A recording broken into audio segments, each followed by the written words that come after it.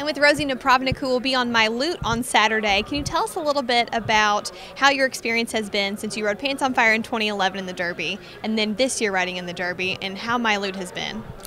It was such a great experience when I rode Pants on Fire in 2011, and the goal has just been since then to get back to the Derby. So I'm really happy to be here and aboard my loot, who is a horse that I'm really excited about. I rode him one time at Fairgrounds and won an allowance race impressively, and I've also been on him quite a few times to breeze. And he's just a horse that's really coming around and maturing a lot, and I think might be getting good at the right time. So I'm very excited to be back at the Derby and coming in this form with this horse. Now, you were on 60 Minutes yesterday. You've had a lot of attention around you, not only because of that, but being with the sixth woman to ride in the Derby. What has that been like?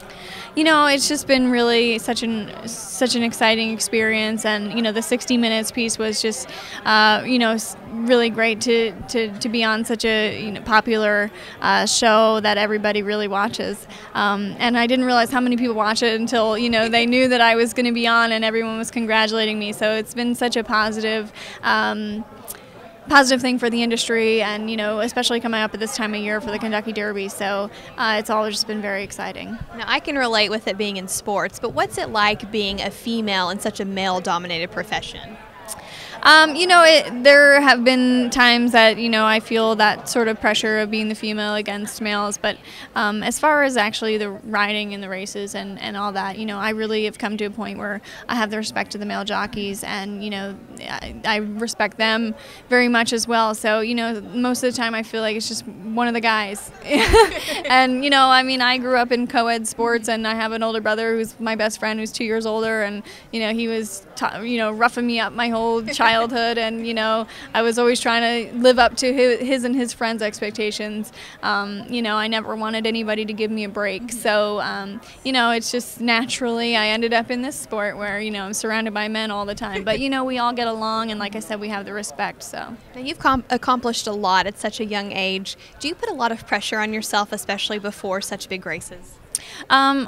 I would say I put a lot of pressure on myself, just in general, and it's something that my husband always reminds me of, to just relax and enjoy it, now that I've been able to accomplish some really great things. So, I take what I do very seriously, but it's also so much fun at the same time. So, I do put pressure on myself, but at this point, things like going into the Kentucky Derby or winning the Kentucky Oaks last year, it's just so much fun.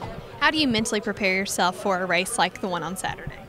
Well, what's nice about our sport and going in the Derby, as opposed to if I was going into the Olympics or another big sporting event like that, is we're riding from Tuesday until Saturday, just like any other week. So I have a lot of things to focus on in the meantime to keep my mind off of getting too anxious or nervous about it. And I'm not really a nervous person anyway, but I'm generally very focused and just do a lot of studying and just preparation, and the more prepared I feel, the less pressure I feel.